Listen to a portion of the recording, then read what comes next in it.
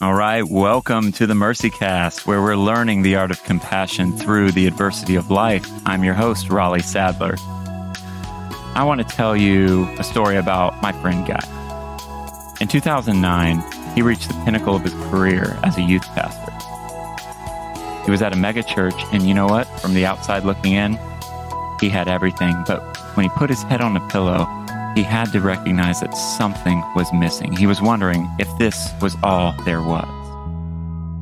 Today, I'm joined by Guy Wasko. He's a pastor, a chaplain, and an entrepreneur.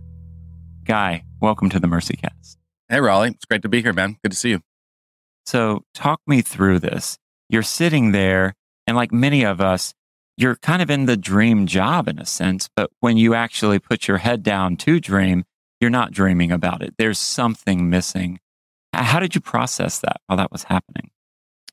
I think whether people who are listening are pastors, whatever their vocation is, I think most of us can relate to this idea of still feeling unfulfilled, of giving your all and not feeling like it's making a difference or you're in the right spot. And for me, in my early 30s, I found myself at a flagship megachurch that was a part of the denomination that I was a part of at the time. And for all intents and purposes, man, like really was at the peak, the pinnacle. I had arrived, So, Right. Like everything should be glorious and good, and you should be happy and content. And you've got the budget and the staff and the pedigree, and you're traveling around the country and all this sort of stuff. And it's true for me. I would consistently have this nagging sense of discontent, this nagging sense of, is there more? Am I doing enough? Is this the right fit for me? And there was also not just existential questions, but there was legitimate, I don't know how to say this maybe, but just simply say purpose issues, and also context and cultural fit issues for me. Just questions that I had of is this the actual right place for me? So there were a variety of frustrations for me. I'd hit a wall. I knew I couldn't keep doing this anymore. The sad thing is we had just moved our family to this new city. We loved it there. It was going really well. We had made great friends, early wins with people that's disproportionate to the time that we had spent in this city. Yeah, you had what you wanted, and then you're like, is this all that there is? And that was also part of the frustration, wasn't it? Because you're telling yourself, it's like when you can't fall asleep at night and you just keep telling yourself to keep falling asleep and you just can't, it doesn't work. You're counting sheep and you're like, this isn't working. It doesn't work. No. And so I knew I was stuck. And I knew I had to find a way out. Well, it's interesting because so many of us experience this idea of vocational dissonance, that we're kind of out of alignment with what we really were meant to do or what we want to do. Right.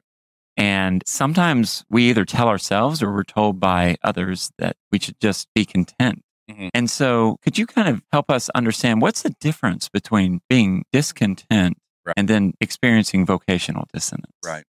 Yeah, I think one of the things that is really important for us to think about is our own ambition.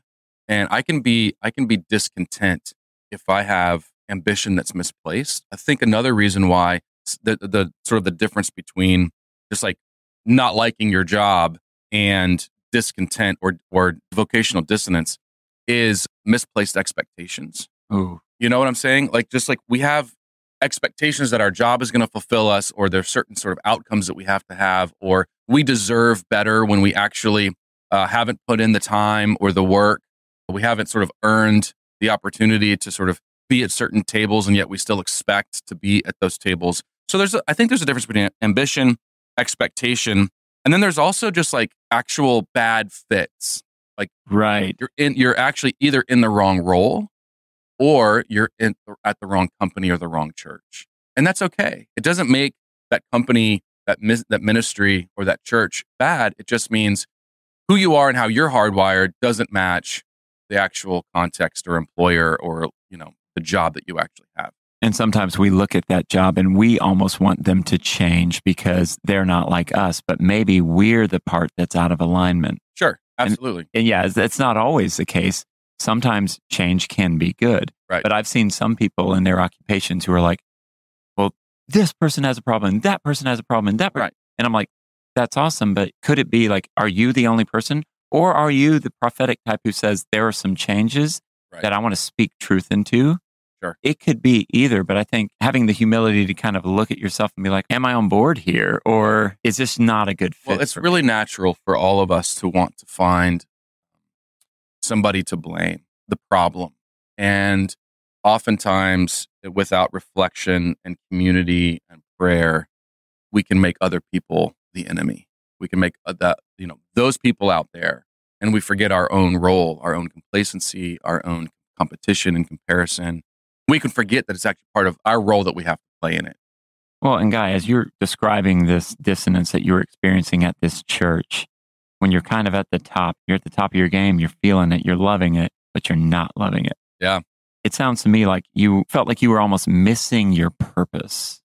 Yeah, there was confusion. There was vocational confusion. Now, what's important to know about my story is if we go all the way back to age 12, I had a defined moment where I felt like I heard the voice of God, kind of one of those things, like a divine nudge that I was supposed to give my life to vocational ministry.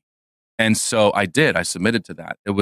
It's not worth going into on today's conversation, but essentially that happened. And so the whole trajectory of my life from age 12 until even today, but especially in my early 30s, the best way I knew how to fulfill that calling was to be a vocational pastor inside the local church. So this was like an overarching purpose for you. Yeah. So I wasn't missing that, probably. No. It wasn't a sense of like confusion, like, oh my gosh, should I doesn't sound like you're missing that at all. Should I become a consultant? Should I go into finance? There was none of that kind of. But there was something closer up that you're like, in the actual setting again. And I think if I were to sit with somebody and try to help them understand or diagnose some of the reasons why they might have vocational dissonance, one of them might be that, again, we talked about ambition, expectation, but actually it might just be you're in the wrong role or you lack clarity about the specific purpose, life purpose. You're gaining clarity in a more specific sense. And so I think that's part of the journey that I was sent on, Raleigh. And so to try to get unstuck in God's providence, I met this guy named Dan Webster. Dan was leading this seminar that I stumbled into at a youth conference that I was speaking at. And I had an afternoon off. So I find myself in the back of the room. And Dan starts his seminar. And he said, every person is a journey. And every journey needs a map. And every map needs a guide. And so essentially he's saying every person has a calling, they have a purpose. Right. And it's a journey. Like you're going from point A to point B. You need a map, and that map probably has a guide, at least one guide. And I just felt like it's one of those moments, Raleigh, where I was just like, this is for me. Oh my gosh. I wonder if Dan's available to be my guide. Yeah. Turns out he was. And that's part of what he does. And he's really good at it. And so he is trained and certified and has decades of experience sitting with people like me, like you, like your listeners, trying to figure out how to help people get from where they are feeling stuck to like actually having a plan. And that's called a life plan. So I took 2 days, flew to Holland, Michigan, where the streets are heated and the tulips are bright and wonderful, and spent 2 days with Dan at his house. And we walked through this thing called a life plan, and it changed my life. So describe to me what a life plan is. Okay. Yeah, a life plan is a strategic plan for individuals to help them get unstuck and live off the pages of their own story. It's a process that's rooted in decades worth of research by this guy named Tom Patterson, who passed away at 92 about 2 years ago. And through his consulting and work, he came up with these systems that worked for business, and he thought maybe they could work for an individual. And so what we do in life planning is we take a whole person's life story, their highs and lows. We look back over the trajectory of their life, where their life changed, turning points. And then we begin to build a strategy and plans, mine for meaning, and then build a strategy. So there's a mission statement and core values and thinking wavelength and comfort zones and drivers and all of these different elements of what makes us human and what makes us come alive, and try to mine for those clues, like I said, and then build a plan around it. What are the strategic next steps that we need to have in place so that we actually can live a fulfilled life? It doesn't mean, it's not going to insulate you from any other kind of like challenges. It doesn't mean that like when somebody does a life plan, they're going to have a perfect life and there's not going to be any more confusion or stuckness or anything like that. Yeah, it sounds like it gives you direction. Yeah, you know some things about yourself that you believe to be true. The life plan is modifiable, meaning it's a living document because it grows as you grow. So anyway, I did that, Raleigh, and it changed my life. It was healing and it was empowering. It gave me the courage to be able to say, this is who I am. It diagnosed the reasons why I felt stuck and frustrated. at the current job, even though like we already established was a dream sort of scenario. Sure. And then it also gave me the courage, or empowered me to be able to take steps of faith for the next thing, which we left Pittsburgh in this mega church. We sold almost everything we had. We started fundraising in the middle of a recession and moved to New York City to plant a church where I knew like 4 people in the entire city. Yeah. Yeah. So it doesn't make sense, but that's what we did. Well, and it's interesting how you talk about this idea of knowing who you are, or at least knowing what you can know about yourself. Right. And inviting someone to kind of help you in that journey. When you do that, I feel like you come into contact with what really matters to you, your core beliefs and values. Yes. And when you know those, sometimes it could be that you're in a particular relationship or friendship or occupation, and you're feeling this dissonance, but you don't know why. And so you start to, maybe you're not kind to yourself. Maybe you're a little hard on yourself. Well, what's wrong with me? Right. Why can't I just get it? Why can't I just be okay with this? Yeah. But when you look and know, when you actually know who you are, then you're able to be like, oh, that's it. Yep. I'm not a fit. I'll never forget. I have a mentor who did a lot of this with me over years, and he's amazing. And a guy named Louis Clark, he lives in Chicago, and I'll never forget him saying something to me, and it made me so angry. Yeah. Because he looked at me and he said, because I was trying to do it, man. I was a college minister, and I tried so hard to fit the system for so many years. Right. And I was like, I'm going to do this. And I'll never forget him saying, you're never going to fit the system. Mm-hmm. Because there are people that fit systems, and there are other people who have more of an apostolic entrepreneurial gift. Yeah. And not that there's any shame on that, on people who can fit the systems. But he's like, you're going to create your own, and you need to start something. And I think I spent 10 years resenting him for that. Yeah. But then, like you, I had a job that they cut the funding to this collegiate ministry that I was a part of in West Virginia, and everyone that I worked with was looking for new jobs. I had felt called to address human trafficking and vulnerability, and I had to sell everything, and I moved to New York. So when you say that, I really connect. But it's so interesting. You talk about this life plan. You're not coming in there with this magical juju. You're saying, we want to help you know you. That's right. So that you can know what you're experiencing, so that you can know what to do. That's right. So I had my life plan done in 2008 and moved to New York City in 2009. In 2013, I got to do a renewal life plan process, and then became certified as a life plan facilitator. And so one of the things that you learn along the way is, I know the process as a facilitator, but I don't know your story. You are the expert on your story. So, and oftentimes what we need is this idea of a guide, somebody to walk alongside of us, who stands outside of us, who can look in, who has permission to ask the hard questions and probe and bracket or reflect back the things that we think we're hearing, mirror those sort of conversations, so that you can, as a client, as the one going through the process, you can have this trusted but outside voice that can help you see what you can't see. Because again, I don't know the answers. I don't show up to a life plan with a client with preconceived ideas. Even if I know the person really well, you have to trust the process. And it's in that process, Raleigh, that we realize, like, when you're fired, I remember Mike Yaconelli, this old youth pastor, youth specialties. He said, you never know the will of God more than the day you get fired from a job. Because it's very clear. Now, Yaconelli wasn't saying that it's God's fault that you got fired, but you know God's will is, I'm not supposed to work there anymore. So we're not talking about that. We're not talking about getting fired. We're not talking about resigning. We're talking about when you're in a job and you feel stuck. And one of the things that the life plan helped me understand is my role on the team where I wasn't a good role. We have this tool called the thinking wavelength. And we don't have time to go into all of it right now, but it's basically a 10-point scale. And if you think about 1 on the scale being concrete and 10 being on the scale as an abstract thinker and processor. 1 to 5 is sort of like 1 to 4 is sort of like the people who like doing the same things. They show up to the same job. They drive the same way or take the same route to work every day. It's systematized. It's dialed in. They're operations people. They're managers. They're people that work on an assembly line. Right. And they're critical to life. Yeah, absolutely. And then on the 10-point scale, like 7, 8, 9, 10, these are conceivers, they're conceptualizers, these are philosophers, these are thinkers, these are people that live in their head, they create things, they're visionaries, they're people that have new ideas. And the people in the middle, 4, 5, 6, 7, sort of in the middle, are people that understand both. They get sort of the abstract and the concrete. They understand that you need people to get the job done, and also, like, there's a need for people to conceptualize new things, to invent new ways of doing things or new products, right? So what I realized is I'm more of a 7-8 on this thinking wavelength. And I was in a job that was more 4 or 5. Now that's a big spread. And in our research and other vocational research shows, if you have more than a 2-point spread, you have 18 months before you're either fired, you quit, or you burn out.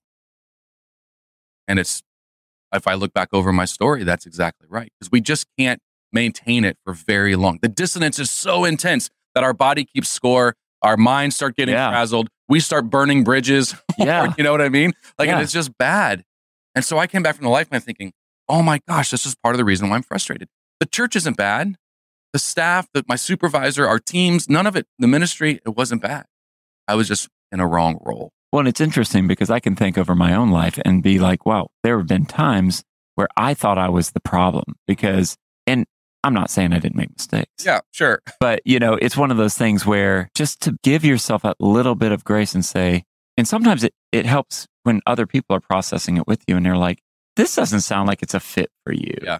I think there's a part of our humanity where we want to fit, we want to belong. You talk about 3 things that are core to humans. It's identity, belonging, and purpose. Right.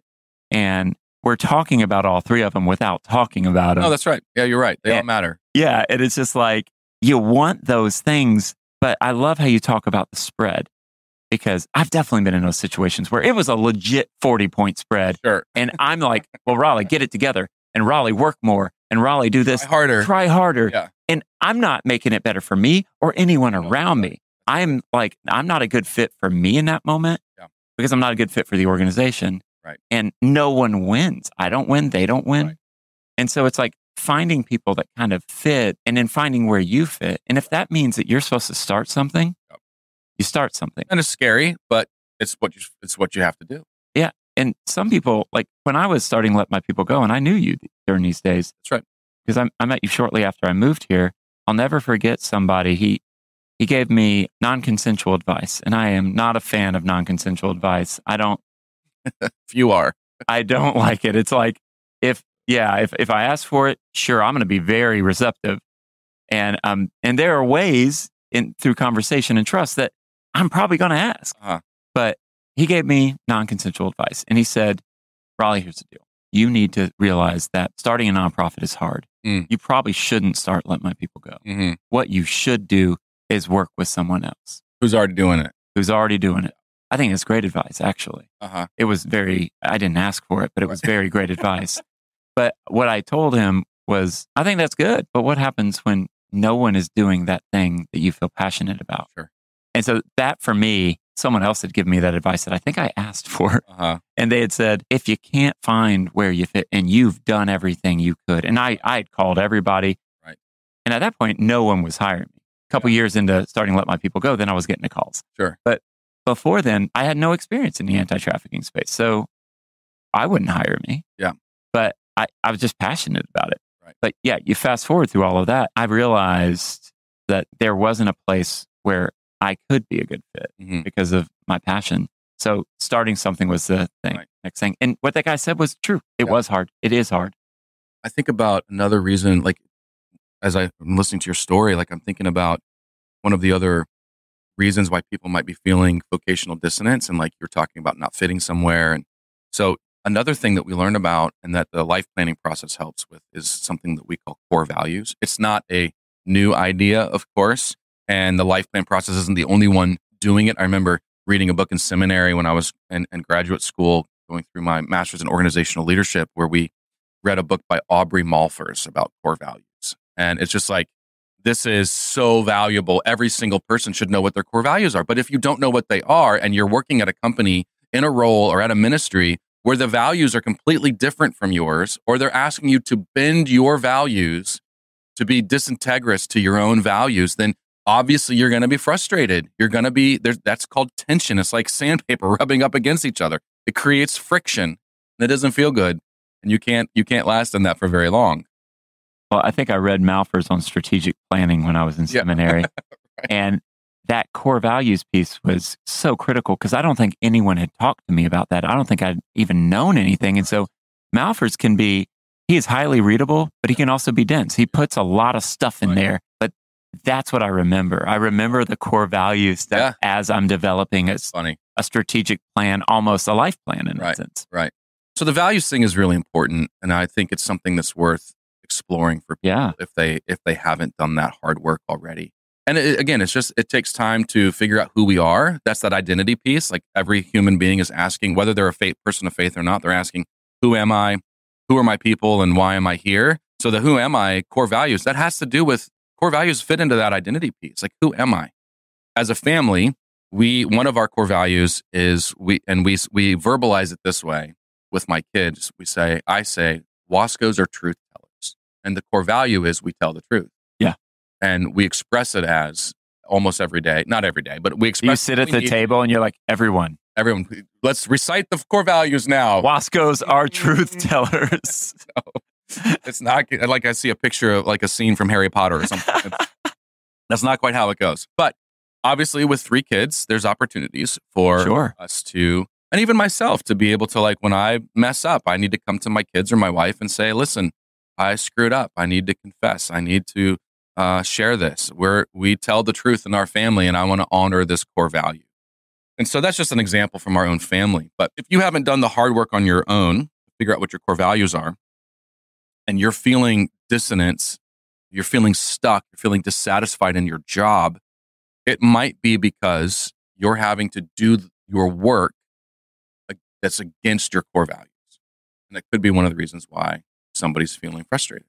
Well, I remember being in a job and talking to people during the job and people saying, you're not you. Yeah. Are you okay? Yeah, that's right. And it's very easy to turn in on ourselves because we all have these tendencies to where it's easy to not be kind to ourselves and it's easy not to see the whole picture. And sometimes we are the problem, but sometimes we're the problem because we're not a fit. Sometimes we're not the problem, but the problem is there because we're not a fit. Yeah. And I think this idea of you having experienced a life plan and now you do life plans for people. And I'm going to put your information in the show notes so that people, if they listen to this and they connect with it and they're like, I like Guy, Waskos are truth tellers. I want a truth teller to help me think through a life plan. Need a good guide. Yeah, I want a guide to help me develop a map to help me get there. We will definitely do that because that's one thing that I'm very passionate about. So I want to connect people to you and I want to connect you to people. Sure. Yeah. And so I'm excited. I'm hoping someone's hearing this and thinking, yeah, man, I felt like I'm walking aimlessly through the museum of life. Yeah. I don't know what to do. I'm looking at past memories. I'm looking at things in front of me and I'm saying, future opportunities. Which way do I go? What do I do? Who am I? Yeah. And then to have someone who's like, not only can I help you get there, I can't guarantee you I'm going to make you a millionaire. Right. Nope. No guarantees. But what I can help you with is seeing yourself and seeing the situations you're in and trusting who you know yourself to be so that you can trust yourself to make the right decision to at least get on the on-ramp to where you want to be. I think about it in this kind of metaphor. It's kind of like the banks of a river. I think core values can do this, but each of the different tools in the life plan help to create the banks of the river. And the force, the energy, the water, the river itself is your life and all the opportunities and potential that it exists. And what we're basically doing is creating definition, or if you want to use train tracks on a train, it doesn't really matter what metaphor you use, but that's essentially what's happening with a life plan. Is it's creating a guide, some protection, but also some knowledge and some opportunity, so that you can say yes to the things that matter and no to all the other things that are good but not for you. Well, my friend Louis Clark, who wrote a book called Imitating Jesus, where he talks about his unique approach to discipleship, it was so formative for me because he called it a suffering timeline. He's like, well, if God shapes us through what we experience, which now you're picking up on, learning the art of compassion through the adversity of life. I kind of camp out here because it's been so powerful for me. But he says, if God shapes us through what we experience, then maybe our timeline of life can not only show us who we are, but it can show us where we want to go. Mm-hmm.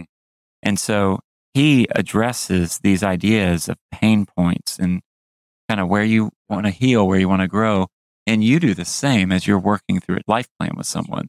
Yeah. So could you give me a story? And you don't have to give absolute specifics, but of how you've worked with someone or people as they've processed their own pain points and found that direction that they wanted to head in. Yeah, sure.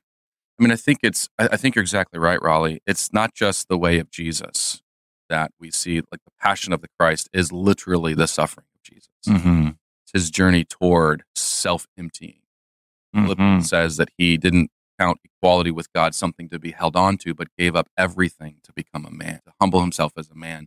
And so this is, I think, part of the journey to finding ourselves is to also, as followers of Jesus, is to be people who are also willing to not just embrace the highs, but also to be present, to see how Jesus is present with us in the lows. Tom Patterson, the founder of the Patterson Center and the Life Plan process, used to always say, the gift is in the pain.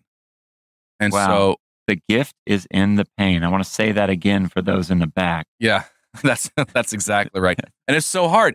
I met him at 89. And at that point, he had already been widowed twice, buried all of his children. So he outlived every single person in his nuclear family.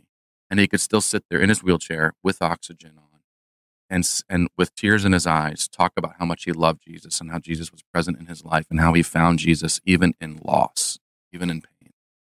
So I think there's a sense of like, how do we go with God? How do we journey with God and see God journeying with us in all parts of our life, in the highs and the lows? And so I think about different people that I've sat with where they've made financial mistakes, where they've made some major relational failures, where they were rude or abusive toward a family member or a coworker or even an employee. And they had to process that, had to walk that back, had to be humble, had to look themselves in the eye in the mirror and look the other people in the eye and say, I'm sorry, and receive Christ's forgiveness. The thing that stands out to me the most, actually, Raleigh, it's actually answering your question in the reverse. I've had one client out of the dozens of clients I've worked with. I've had one client who refused to go into the process with a humility to see their story played out. And instead, they arrived as the client to the life planning process, having paid thousands of dollars in 2 days of their life to be a part of this experience and to invest in all of this. And they walked away at the end with the same conclusion they had at the beginning because they weren't submitted. They weren't surrendered. So we could talk about failures. We could talk about struggle, pain, suffering. But the truth of the matter is, I think we have to be surrendered, not just to the person of Jesus, because this guy refused to see his story. It's written clearly on the board. I did everything right with the process. I'm not trying to like boast or anything. I'm just saying like we ran the plays, right? Yeah. And the plays spit out, a conclusion, and that conclusion was clear and I could see it. Well, and it's interesting because you'll see a lot of this with therapy and counseling. It's this idea of having to face certain things. And, some of us have been in relationships where you have people saying, well, this is who you are. And it might not be who you are. Maybe you are being manipulated. Right.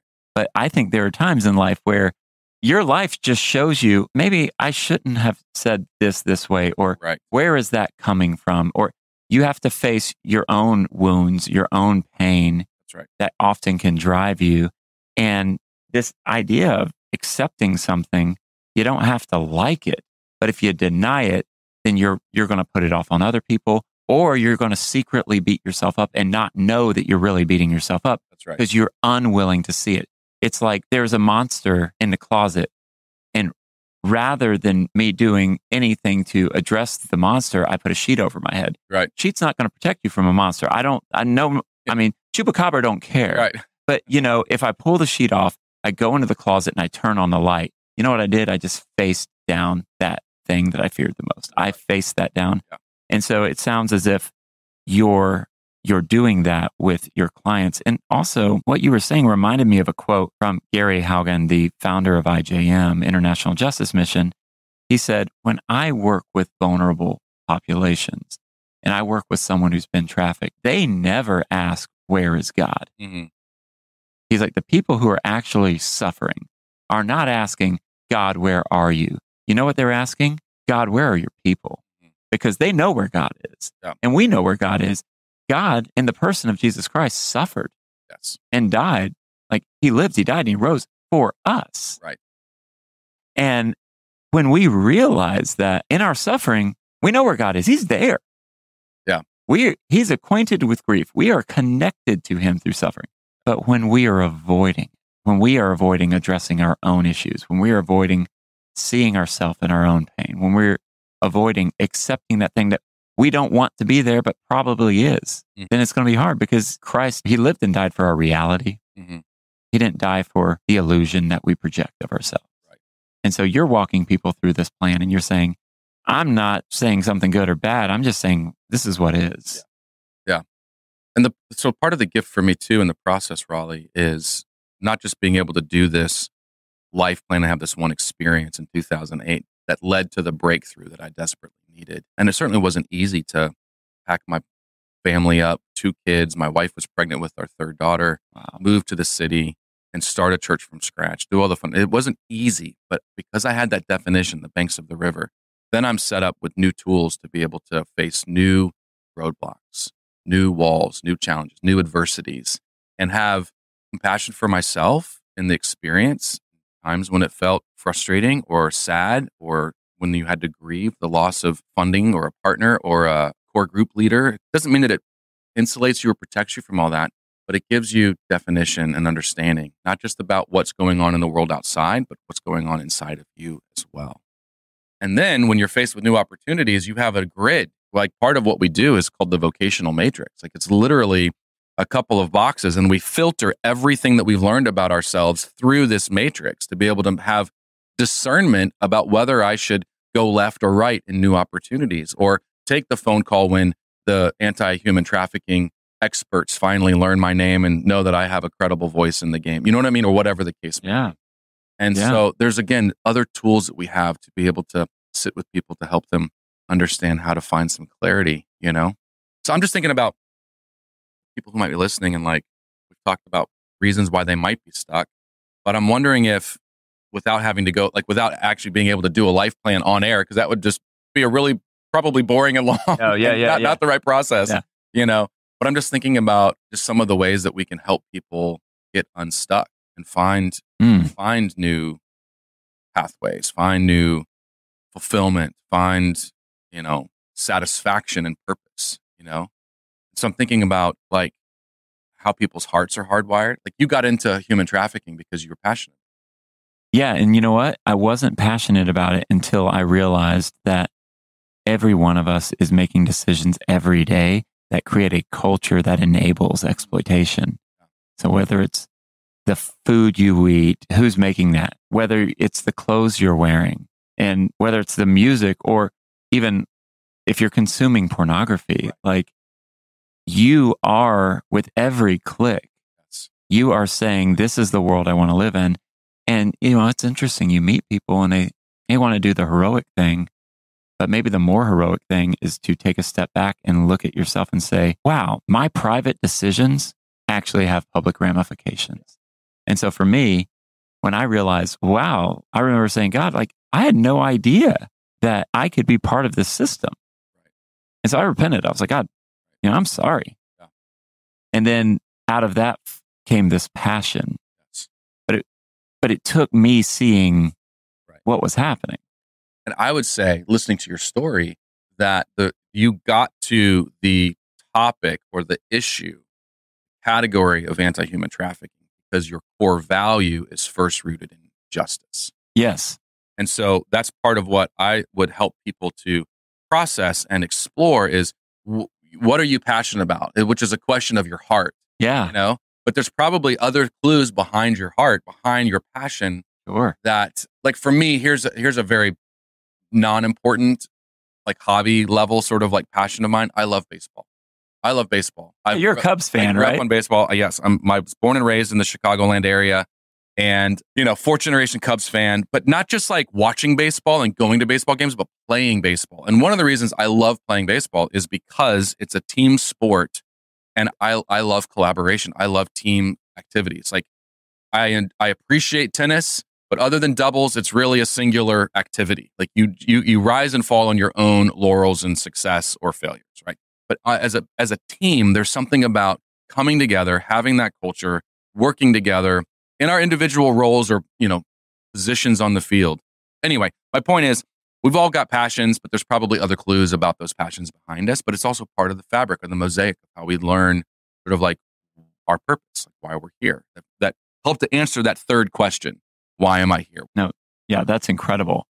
So some of the other things that I think about to help people are not just passion, but also ability, like core raw skills. And I think this is really important. I think every single human being has at least a couple of raw skills, things that they're naturally really good at, that when they do that thing, I don't have a core skill of soccer.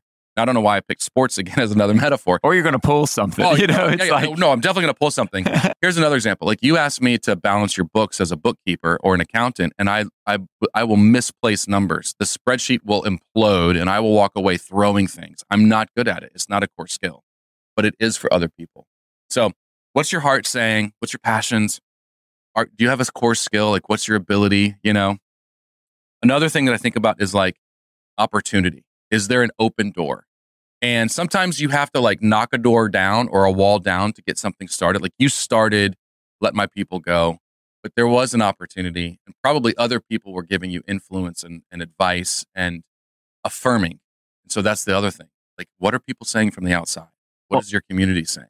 And that's such an interesting part because when I moved to New York to start Let My People Go, I didn't have a track at all. Mm-hmm. I didn't know what the next step was, but I was here probably 3 days and I get a call from someone saying, hey, we're about to do this very large anti-trafficking event. And I had met this person at like a house party during the summer when I was visiting a friend who lived in Brooklyn. And the guy was like, I want you to mobilize churches. Yeah. Well, I was a college pastor. I'd never mobilized churches, but I could schmooze and I knew how to talk to a couple of folks. Sure. And so next thing I know, I dive into it. Yeah. And now I'm surrounded by kind of the who's who of the anti-trafficking space in New York City and world leaders. And they're all kind of speaking in. And I'm gleaning, you know, I'm reading a couple of books here and there, but I'm getting way more from the conversations. Right. And so now I'm like rising with the tide. Yeah.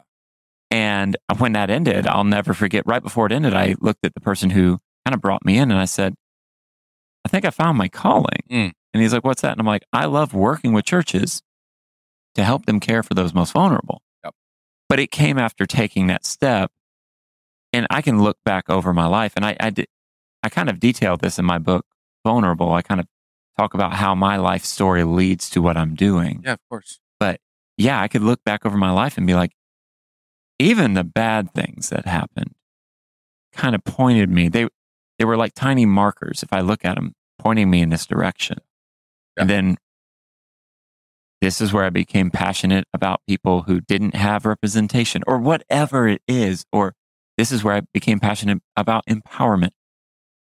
And I think it's so important. And I love how in your life planning, you do that. You walk with people through their life story to show them where the next chapters could lead them. Yeah. Yeah. The next adventure, the next sort of turning point, as we say, in the life process. Yeah. I think another thing that we look at or need to consider if we're feeling stuck in our vocation is where's the need? Like you said, with the anti-human trafficking thing. There's an opening here. There's a gap that needs to be filled, right? There's a need here. Yeah, there are not many people working with churches in the anti-trafficking space, at least in a holistic way. Right. So no matter what it is, like whether you're talking about starting something new or stepping into a thing that's already existing, I think one of the questions that we could ask ourselves is, where's the deficit? What do I care about? Like what breaks my heart? Where's the need, the opportunity, you know? And I think the other thing that we have to think about is like, as followers of Jesus, like where's the peace? This is like the Holy Spirit element, right? Like what's God saying and confirming? For me, there had been an invitation, a question about church planting for years, since 2005. I wasn't even thinking I cared about church planting.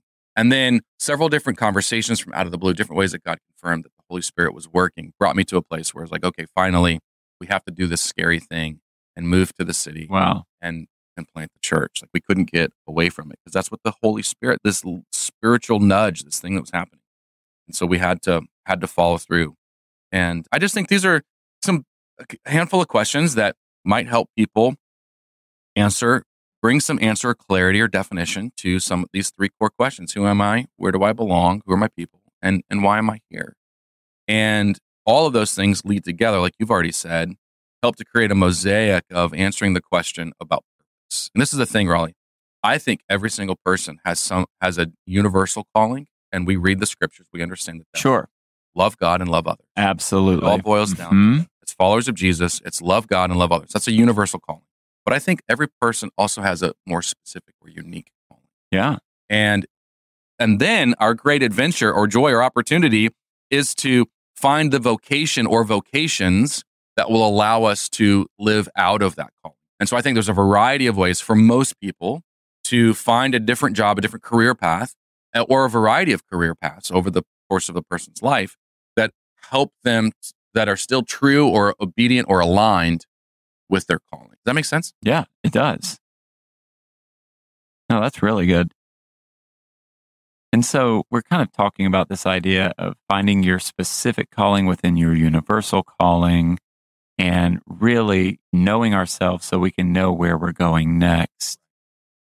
What's some advice that you would give our listeners who are thinking, I don't know how to get out of this? Yeah. And maybe I get a life plan, maybe I don't. But I think what matters right now is the moment. I don't know what to do in this moment. Right. And I'm freaking out. Right. I'm treading water. I'm eating, I ate 3 cartons of ice cream yesterday. What do I do? You know, whatever it is that the person's doing rather than kind of addressing that core need. Right. What advice would you give them? Yeah, so I think a couple of things we've already mentioned are really worth sort of pointing, circling back to, Raleigh. I think, first of all, it's really difficult to do this journey by ourselves. So the first thing I would say is if you're feeling particularly stuck in a season of your life, whether it's vocational dissonance or some other category of your life, I said, find the right person or persons, find the right guide. And I would also just say, related to guides, it's important, I think, to give yourself some room, some grace, and not have to feel the pressure of finding one person who can meet all of your needs as a guide or a mentor. I think it's actually really cool if let's say you have 3 top categories of growth in your area, in your life, you would find a mentor for your finances. Let's say you want to get better and have a budget. Let's say you want to have a public speaking mentor or you have a growth area. And let's say you have, you have a health, fitness, exercise goal of something. But one mentor, one coach is not going to be a good fit for all 3 of those categories.